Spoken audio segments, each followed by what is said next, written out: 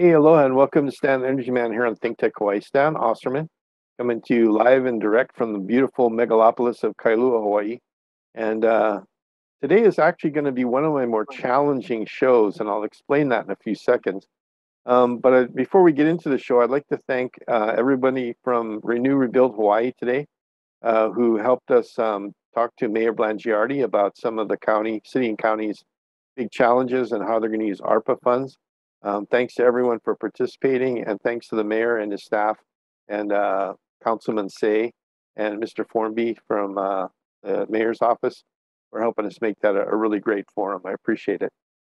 Like I said, today's going to be the best way I can describe it is I've been kind of watching some of the emails that my next guest sends out, and a lot of it resonates with my old military sense, and maybe that's because he's an old military sense kind of guy. And we're really going to end up doing probably 10 or 20 shows with him because there's really just so much to talk about that I find so interesting.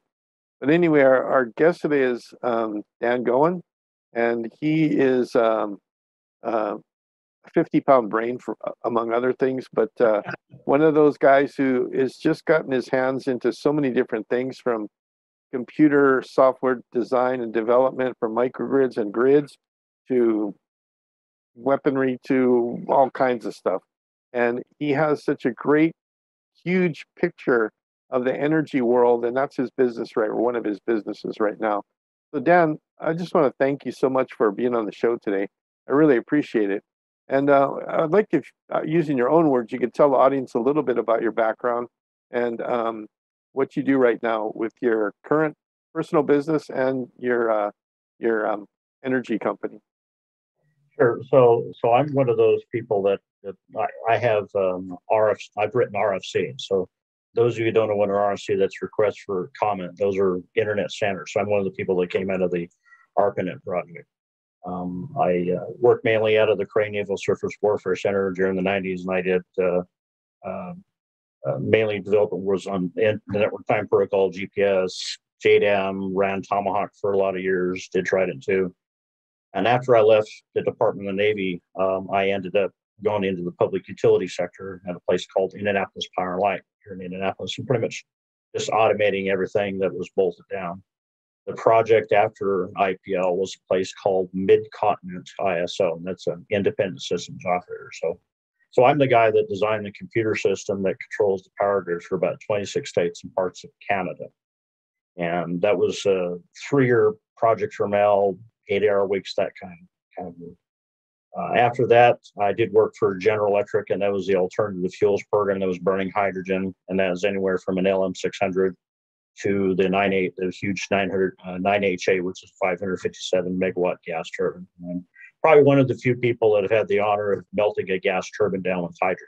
So, and after that, spent about 8 years working for Lilly, designing financial system, vaccine lines, warehousing, that type of thing. Probably the last 7 years, I've wandered off into the corporate world. So either I'm junior partner on one or two corporations, and this corporation is mainly focused on hydrogen. Now, as far as how electron power technology, how this thing started, it started about 10 years ago. And there were a couple of directors. One is a guy by the name of Dr. Michael Bridge out at the Jet Propulsion Laboratory out of Wright-Patterson. Him, and there's another gentleman by the name of Dr. Jerry, by the name of John Holmes, a retired director out of Redstone Arsenal, and another guy by the name of Jerry McFarland, that basically called on me to sort of crack a lot of the hydrogen energy problems. And there's been a mystery with hydrogen that's been a problem for probably close to 200 years, and it has to do with compression and storage. And that was to figure out exactly what is hydrogen brittlement, why are certain materials permeable to hydrogen, others aren't, figure out what materials that we can safely and effectively use with hydrogen, how to build valves that are, crack this subcode and figure out how to build valves that are molecularly tight at the quantum level. And these are devices you could scale the diameter of a semi-truck tire if necessary. And more importantly, was designing how to compress hydrogen, not using mechanical systems. And so for right now, the electrum hydrodynamic compressor, we're We top out at about 57,000 psi, and the machine can move cubic kilometers of gas. So it's a machine designed for scale, and it's designed for energy storage and for storing energy on for the power and to take advantage of a lot of the excess generation we've got out of the power grid. That's outstanding. In fact, I've come to the conclusion after talking to you a little bit today that we're going to have one program just focused on hydrogen compression and storage. And we're just going to dedicate the whole show to that, because I agree with you that that's the one nut. If there's anything in hydrogen that I find as a negative, it's compression, and the ancillary is storing it after it's compressed. So that will be a great show all by itself. But what really captures me about the work that you do and the emails that I see is that you have such a good grasp on not just hydrogen and not just nuclear power and not just any one or two aspects of energy. You kind of have the economic and global picture of the political ramifications, the national security ramifications of dealing with energy at the global scale. And I know that's a huge subject, so we're obviously not going to tap into it today, but it's one that I really wanted to start to focus on today. And so could you kind of give us your picture of the current state of oil and natural gas as our current stock and trade in energy and transporting it, and the economic pieces that are tied in there, and we'll get into that discussion a little bit. But if you could just kind of get us started on that as a topic, that'd be great. Well, there's a bigger issue here, and it's something it's not effectively talked about. And unfortunately, and I think you and I, Stan, were talking about, unfortunately, some of it has been trapped in some of the politics of the day, and the politics of the left and politics of the right. And there's a truth that has nothing to do with either one of those ideas. And it's something I first encountered dealing with coal-fired power plants. Now, the reason why I intimately know about a lot of this stuff is understand I'm the guy that sits down with the accountants and the lawyers, and I turn like legal concepts into software, right? So I'm the guy that builds the spot markets, the future market. So I have to have a really good grasp on how a lot of these things work to put all those pieces together. So one of the things that's happened to coal-fired power plants, and the public has the impression that coal-fired power plants are being replaced with gas turbines. And the reality is very different. And it's not the wind farms replacing the gas turbines, and it's not the coal-fired power, and it's not the gas turbines replacing coal-fired power plants, and it's not the wind farms replacing coal-fired power plants. Really what's happened, it has to do with the quality of the fuel, quality of the coal. So as the high carbon content coal has been depleted, understand the coal miners, they mine out the highest quality material first, and they leave the other stuff till later. Now, even though the United States probably has 300 years or 400 years worth of coal, the part they neglect to say is that a majority of that is the stuff called lignite, which is less than 40% carbon content. It's brown coal, right? In the business, we call it burning dirt. Well, the problem with using that type of fuel is you can quickly see that you're going to expend most of your energy mining it, transporting it, just transporting material that doesn't provide energy, right, in your coal-fired power plant. And so the quality of the coal affects that business, the coal-fired power plant, and how they can sell energy. And then when you're competing with something like wind, what happened over the number of years is the wind farms would become incredibly efficient. And right, so the public has this opinion that the coal-fired power plant was replaced by the gas turbines. The reality is that we had a building there, we removed the coal-fired power plant, we put a gas turbine in there, and the reason why is because there are gaps in the power grid, and one of the things I can fire up and provide 557 megawatts of power is a gas turbine. I can fire that up in 15 minutes, and that's why it's in there. It's not because it's running all the time. It's because it's something I can produce huge amount of power and put it there. Now, the fossil fuel business has the same problem. So you talked about oil and natural gas. What most people don't realize about this is that natural gas is a byproduct of oil production. If those guys aren't out there drilling for oil, you don't get natural gas. And the reason why is because what they're looking for is oil. They make very little money on natural gas. And the reason why is by the time you put in all the infrastructure to take advantage of natural gas to put it on the gas grid, right? There's very little profit because of all the hardware you've had to invest. The capex is really high, all the hardware you've had to put in. One of the great examples I have when you talk about, for example, if you're, because they're my customers, Vector and CenterPoint and all those different companies, is when they're pumping gas from Texas all the way up to Ohio, they expend almost 30% of the quantity of that gas in the pipeline just pumping up there. So every 20 or 30 miles is a pump station. They tap into that gas and burn some of that gas to power the pumps. So you have this quality and efficiency issue, and these things start compounding and it starts affecting the economics.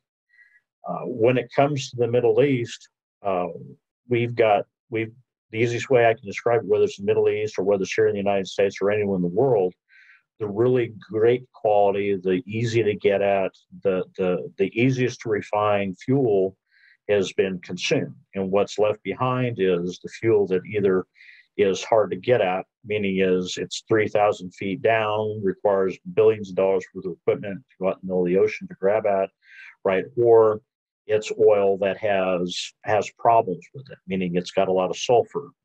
There's a lot of things you have to do to it to refine it. And it's something that's usable like diesel and gas. And which means that the cost of refining it goes up and up and up and up. So the entire fossil fuel business has this quality right now. When I talk to people about this, I'll tell you, I'll be honest, really honest with you, there is plenty of oil. The question is, what are you willing to pay for? And that's where you get into these economics, because we know that whenever gasoline's $5, $6, $7, $8 a gallon, people just plain stop driving. And when the fuel price is that high, I'm sorry, but the reality is a lot of people start looking really warmly at that horse versus their car. And that's just reality. So even though, for example, the folks in Saudi Arabia, they'd love to be selling oil $150, $200, they know they'll never get there because nobody will pay for that fuel. That's just reality. Let me interrupt for just a second and bring up 2 points that we talked about before too. When it comes to the coal, it's not just using coal as a fuel or burning for power, but the best coal is used in other industries as well. And you mentioned steel production being one of them. So not only are you running out of the best coal that gives you the best bang for the buck on energy production, you're competing with other industries that need that specific kind of coal in their production of steel.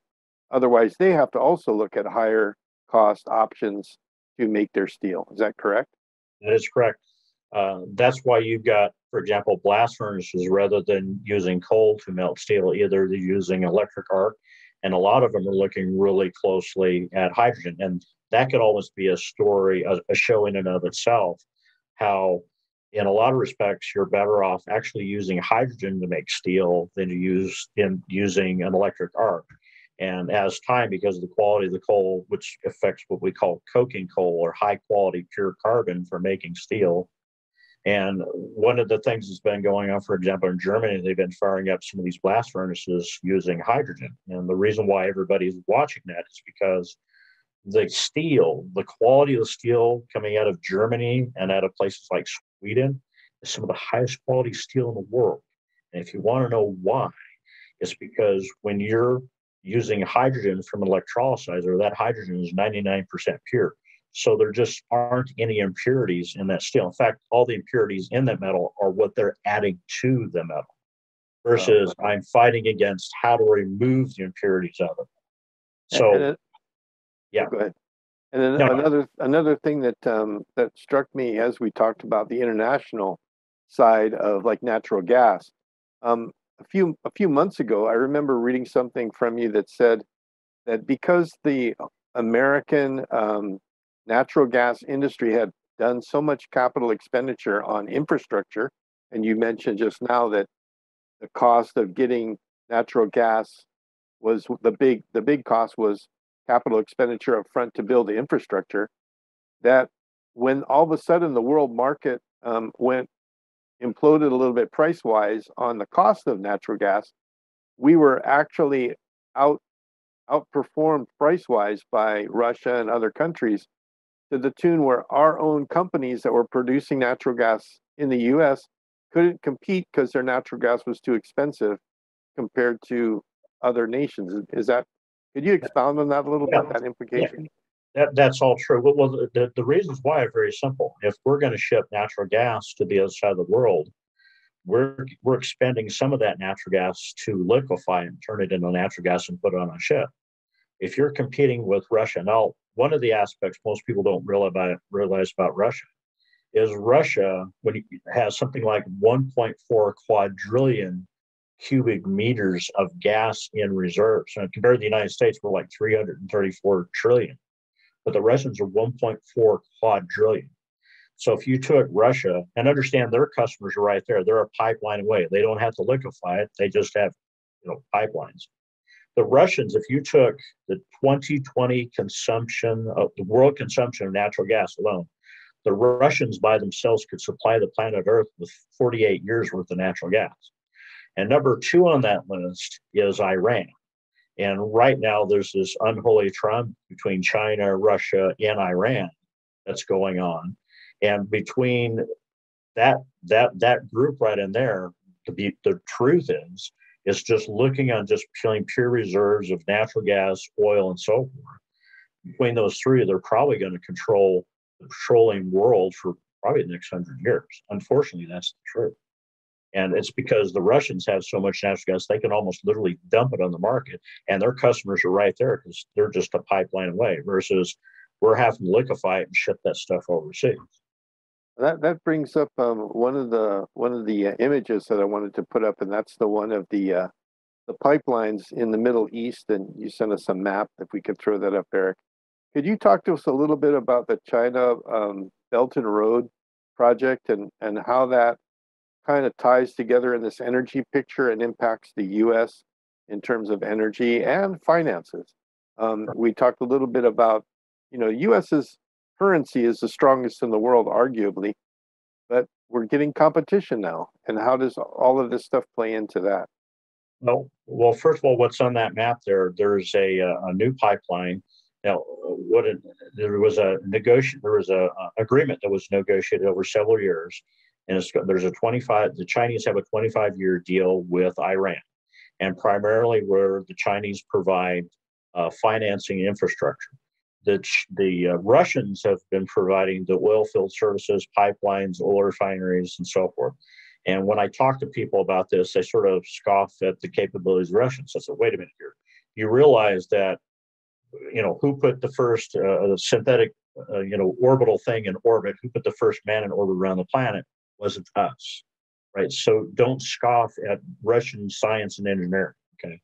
But that 25-year deal that the Chinese have with the Iranians, part of that whole agreement, there's a SOFA agreement. That's a status of forces agreement. So that means that as of the second week of November of last year, the Chinese military set up bases in Iran, and the Russians are there with them because there's a lot of legal agreements between those two countries. Now, what does that mean? Well, remember that there are 5 permanent members on the UN Security Council. That's Russia, China, England, France, and the United States. And now 2 of those members have military bases in Iran. So what does that mean, how you're going to deal with Iran?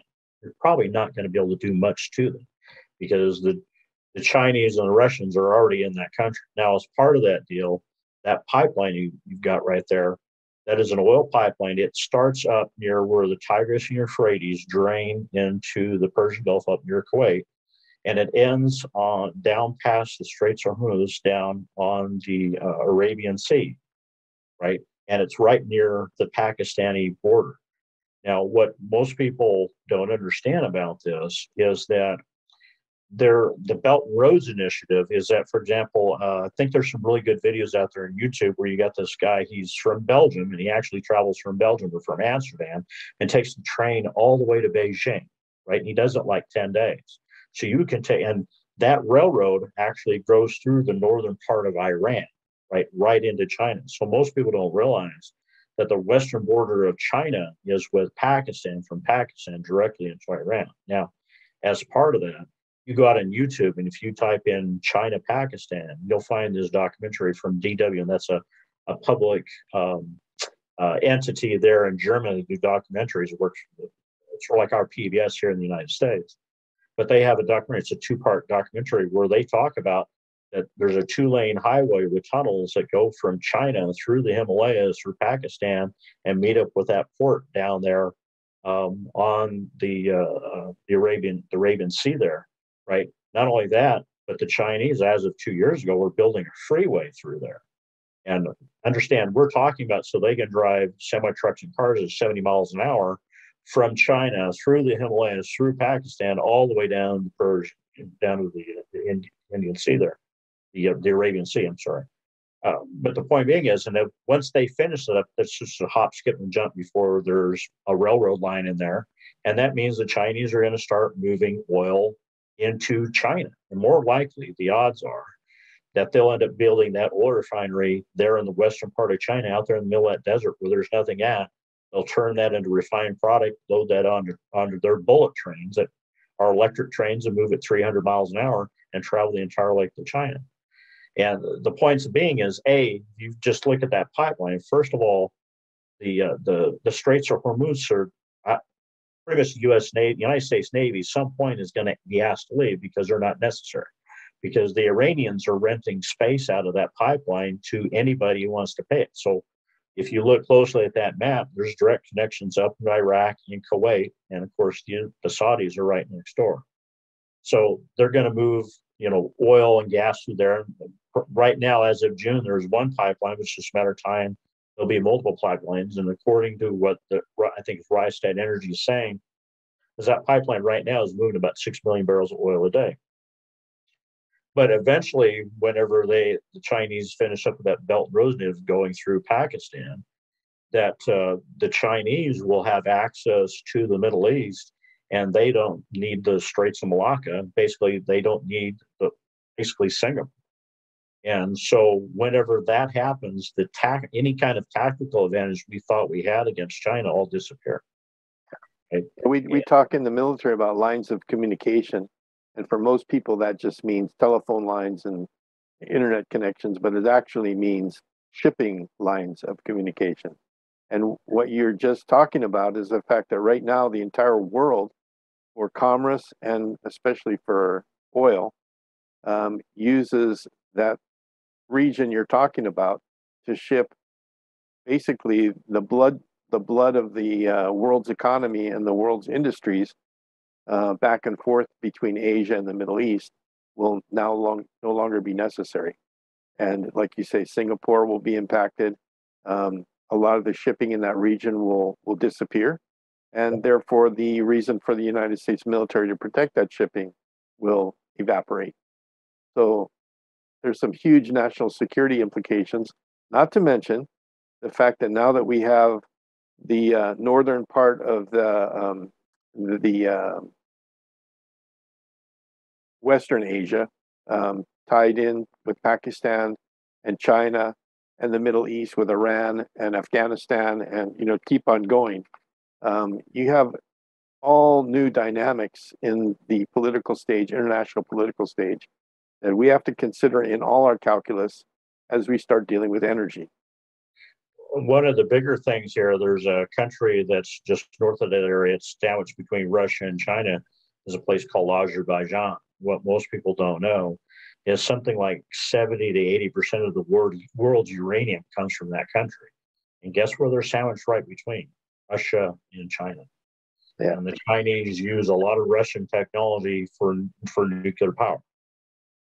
And so here we've got two major powers in the world that have, between the Iranians, if you looked at, for example, from the tip of the Arabian Peninsula, basically an ellipse, right, bisecting the Arctic Circle, at that area. In other words, it goes from the tip of the Arabian Peninsula all the way up, into Russia. That whole area right now, you're talking something like 78% of the world's reserves of hydrocarbons right there in that area. And those are going to be tied up by those countries. One of the things that's been going on is China has some of the largest integrated oil refineries in the world that they've been bringing online. India does also, but we're looking at a situation where they're going to have direct access to that fuel. One of the things that's been going on in the international market is China, and to some extent in India, but mainly China, has been dumping diesel and gasoline on the international market. And one of the things that's caused, for example, right now, they put most of the refining capacity in Australia out of business. So come January of 2022, Australia will have one oil refinery, one. And we've lost a number of refining capacity here, and Europe is down into single digit when we come to oil refineries. And all they're replacing with just import terminals because so unfortunately we're probably looking at a situation where probably within the next 5 or 10 years we're going to be importing fuel from our enemy. And that's a scary thought. And that brings up, as we go into our last minute, the point that can the question I started off the program title with was, can the U.S. be energy independent? And I think we're going to have to do a second show and just talk about that. Both of us kind of agree that it's possible, but right now, the ground picture that I set today was how critically important it is for the United States to get on top of this stuff, because the rest of the world is moving and we're falling behind. And I think that's probably where we're going to have to leave the discussion today.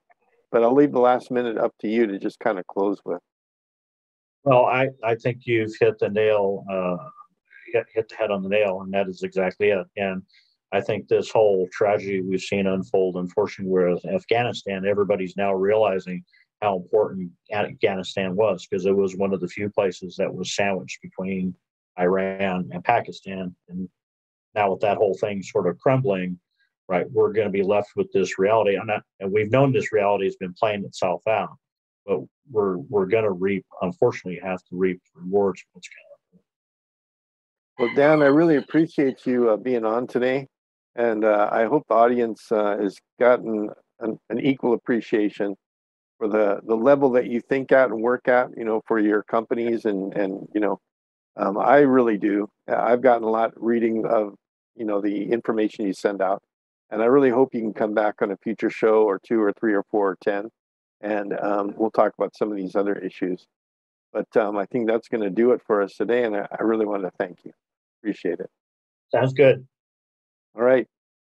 So until next Tuesday, this is Stan the Energy Man signing off from the beautiful megalopolis of Kailua. And we'll see you next week, Tuesday on ThinkTech Hawaii. Aloha.